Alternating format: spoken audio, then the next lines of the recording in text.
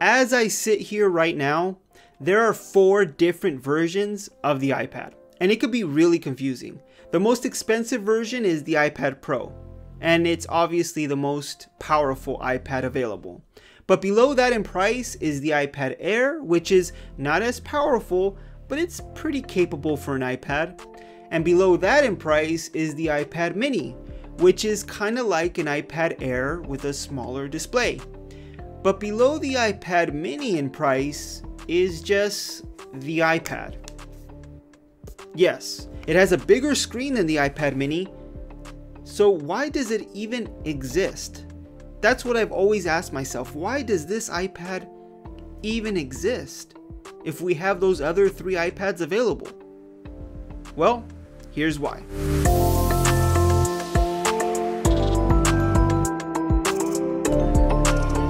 Hey guys, this is Jonathan with Retether Tech, and this is the review of the 7th gen iPad. Yes, the cheapest iPad you can buy, but is it worth it?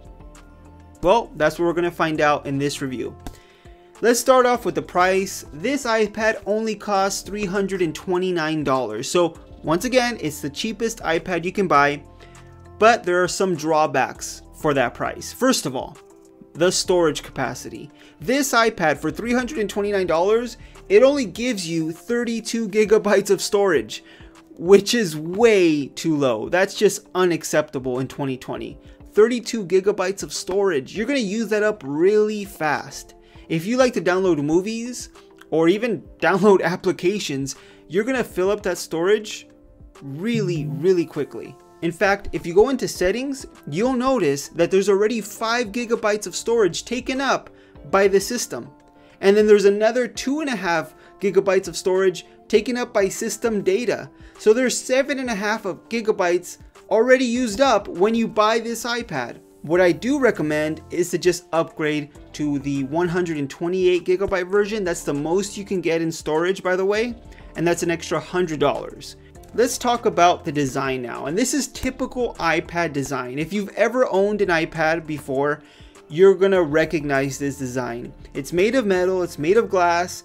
It doesn't have the nice iPad Pro design, which has nice flat edges. It has curved edges, which it feels nice in the hands. It has the larger bezels. It doesn't have the iPad Pro bezels, which once again, I love the design of the iPad Pro, the newest version.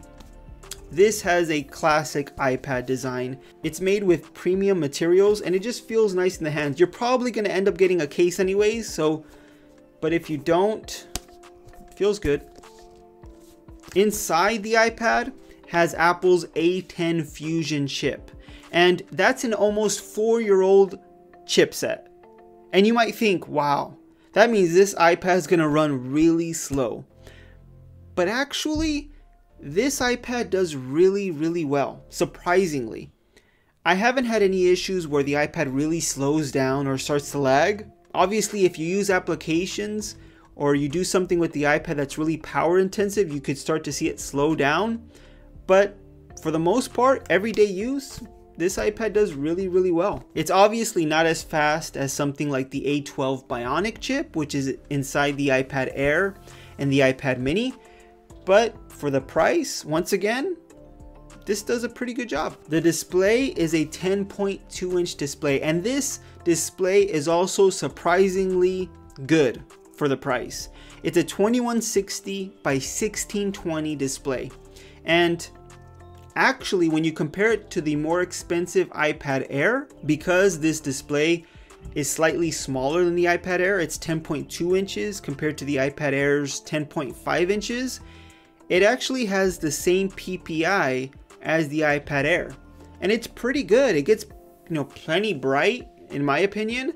It looks nice watching movies, watching videos. You won't have any issues with the display, at least I didn't. The difference comes with colors. This doesn't have Apple's True Tone display or Apple's wide color display, so colors can be not as vivid as the iPad Air or the iPad Mini, but it's an LED display and it's pretty decent. Battery life is also pretty good. I mean, it gets through a full day of use. I have no issues getting through a full day, and that's what you can expect from an iPad. In fact, Apple claims on their website that this iPad has the same battery life as the other 3 iPads.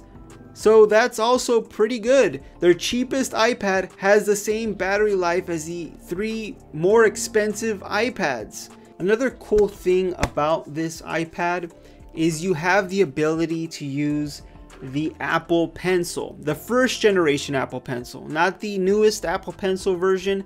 It's the older version, but you can still use the Apple Pencil. Now, the Apple Pencil still costs $100, so it's really expensive. It's another Apple product. It costs a lot of money, and unless you're actually going to use it, I wouldn't buy the Apple Pencil. But that option is there, so that's nice that they included the ability to use this Apple Pencil on this iPad.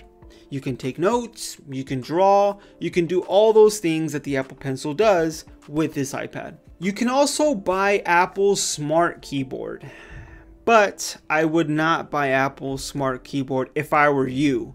That's my opinion. It's $159. That's just way too much money for a keyboard for your iPad. I just think that it's just way too expensive, and it's not really that good in my opinion. Typing experience is not good for the Smart Keyboard.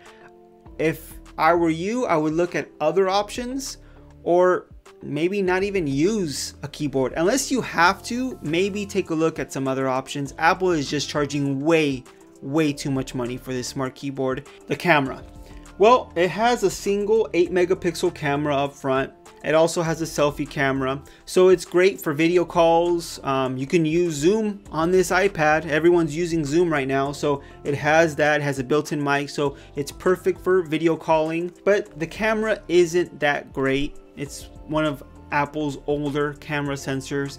I mean, it does a decent job, but I'm not the type of person that takes pictures with a tablet, with an iPad, so I don't really care too much about what this camera can do. It's nice to have it, but I wouldn't recommend this being your main camera to take pictures. More than likely, the phone you're using probably has a better camera than this iPad does, but it's there if you want to take an occasional picture. So the question is this iPad worth it? Should you buy this iPad? And who is this iPad for? Why does it even exist? That's the question we want to answer, right?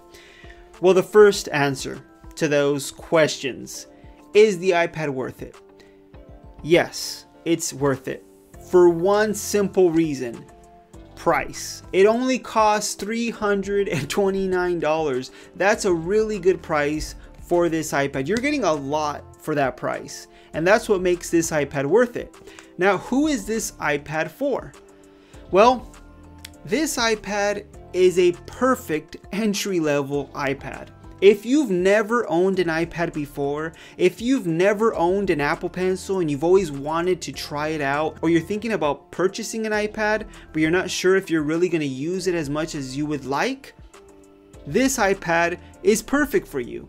It's cheap enough that you can buy it and not feel guilty that you spent a lot of money on an expensive device. It's that perfect product to let you see if you truly will love the iPad or not. In fact, it's perfect because it also lets you know if you should upgrade to another iPad later down the line. For example, if you buy this iPad and all you're using it for is watching videos and browsing the web, you probably don't want to buy an iPad Pro. That would just be a waste of money. If you start using this Apple Pencil, the first generation, and you really like it, you're starting to make artwork or design things or start using other applications, because remember, this iPad has iPad OS built in with all those applications, and if you start using more powerful applications on this iPad and you start really utilizing everything this iPad can do, then maybe it's time to upgrade